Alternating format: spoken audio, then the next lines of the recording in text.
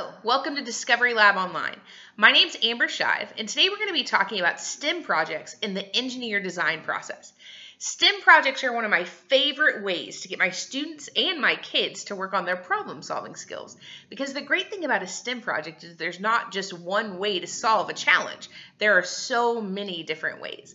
It also allows your students and your kids to flex their creativity muscles, and it also works with teamwork, which is always a great thing to work on. So in a STEM project, you're working on science, technology, engineering, and math, and all of those things come together in order to come up with a solution. Now, for our STEM project that we worked on today is we worked on building birdhouses out of recycled materials. And so the first thing you always want to ask yourself in a STEM project is you want to ask yourself what you're trying to accomplish. And that ask is always really good to compare it to a real world experience so that kids can easily relate to it. Now, it can be a real world experience to them if it's something that they've related to in a story. Like, for instance, there's a lot of content that you can find out on websites about fairy tale STEM projects. Now, fairy tale STEM projects take stories that kids are very familiar with and allows them to solve a problem for one of the characters. Like, for instance, in Goldilocks and the Three Bears, there's a STEM activity where you repair the little bear's chair after Goldilocks had broken it. So there's all sorts of different things that you can try out. But for our project today, we were designing birdhouses out of recycled material that we could find around our house. We were trying to upcycle the materials for Earth Day. That was our whole plan. And so the first part of the design process is to ask yourself what you're trying to do. And in this case, we were trying to create a birdhouse out of recycled materials. Now, whenever you're setting up your challenge, there's two other things that you can set up. One is a constraint and one is a criteria. Now, the constraints can be as simple as these are the supplies you're able to use, or this is the amount of time you have to create it. You can come up with all sorts of constraints. You could even come up with a constraint that you're not allowed to talk at all while you're coming up with your creation. And then that adds a whole lot of tenacity into your groups because they're trying to come up with different ways to communicate with each other than verbally. There's all sorts of constraints that you can put on a project. And so those are really important because it allows them to start thinking about different ways to be creative, whether it's with resources or with their time or whatever it may be.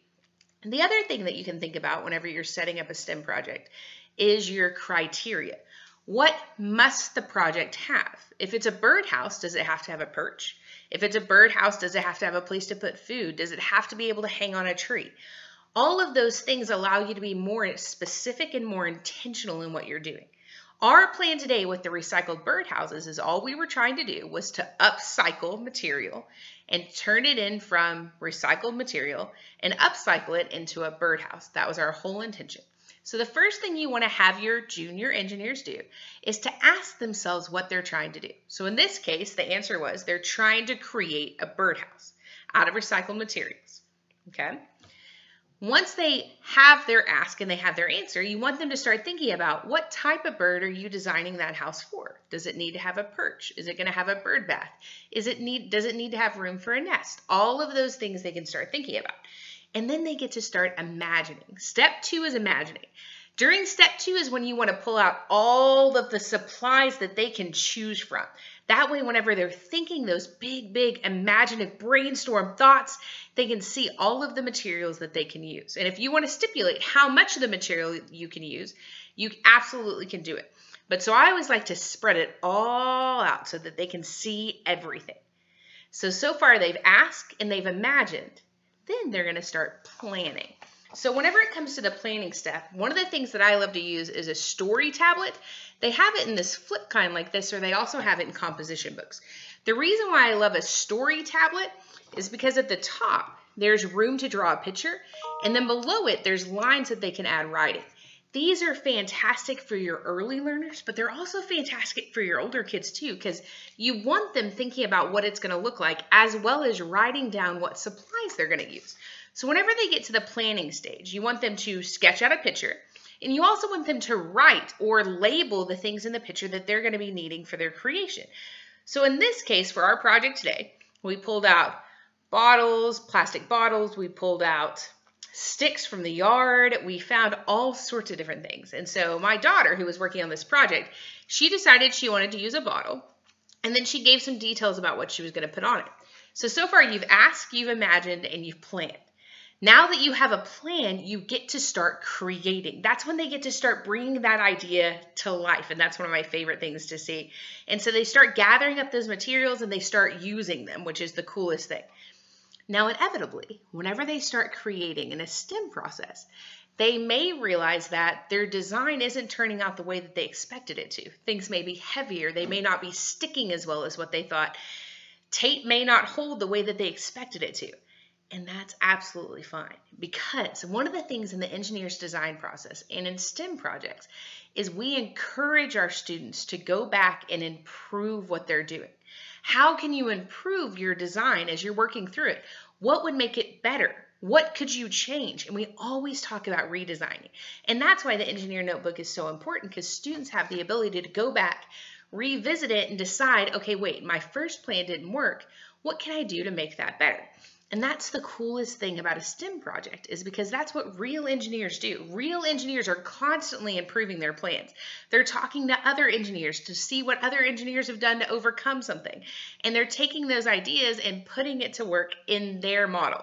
And so after you're creating, you immediately start improving.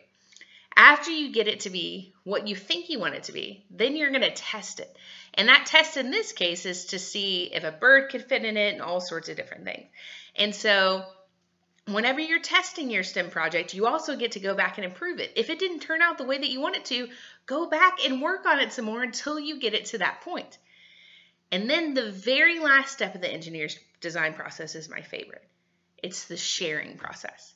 That's when all of the engineers take whatever their project is, and in this case, it's their recycled birdhouses, and they take those and they share them, and they talk about their idea, and they talk about their process of getting there.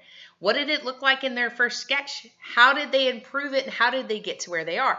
And so I want to show you what my daughter came up with today when we were doing this challenge for Earth Day.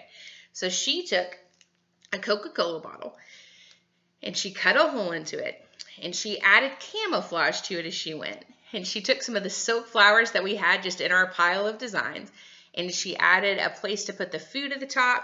But this wasn't her first plan. Her first plan, if you notice, was a lot more simple. And then she went back and made a lot of changes as she went. So this is one example of the upcycled, redesigned birdhouse. And then another one that my son came up with is he decided to turn his birdhouse, and it used to just be a coffee box, into a log cabin birdhouse because he wanted his to blend in. So that's the thing that's the coolest thing about STEM projects, is that they're all going to turn out completely different. But here's the deal. Did they accomplish the task? Did they use recycled material to turn it into a birdhouse? They absolutely did. Do they look completely different? Absolutely. Did they go through the engineer's process? Yes. All STEM projects have that great ability to let kids do their own ideas. They let kids create into something completely incredible. And there's so many great resources out there. If you have a cool STEM project that you'd like to share with us, please put it in the comments below. If you want to see more STEM family videos, be sure to like this video and follow us on our YouTube channel.